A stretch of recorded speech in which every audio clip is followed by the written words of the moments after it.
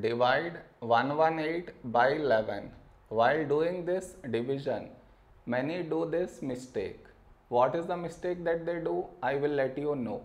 But before that, we should frame it in this way.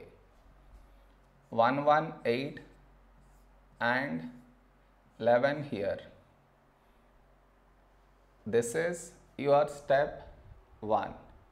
Next, here we have 1 and here 11. 1 is smaller than 11. So we should take two numbers 11. When do we get 11 in 11 table? 11 ones 11. Now you should subtract. 11 minus 11, 0. After this, bring down the beside number. So 8 down. After this step, the mistake happens. And the mistake is this. Here we have 8 and here 11. 8 is smaller than 11. So what many do is, they directly put dot and take 0, which is wrong.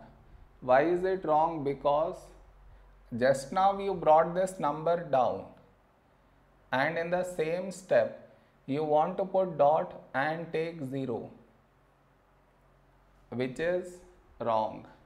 I repeat, bringing the number down and also put dot take 0, bring the number down and put dot take 0, both at the same step you should not do. Instead, what you should think of doing is, which number should we take here? If I take 1, we will get 11. But 11 is larger than 8. So what we should do is, we should take 0. So 11 into 0, 0. Now you should subtract. 8 minus 0, 8. Over here, we did not bring any number down. And 8 is smaller than 11.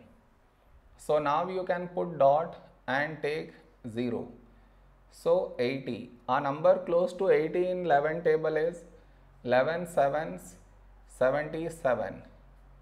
Now you should subtract. We get 3 and continue the division. I am not doing that. Did you understand where does the mistake happens? You should not do that mistake.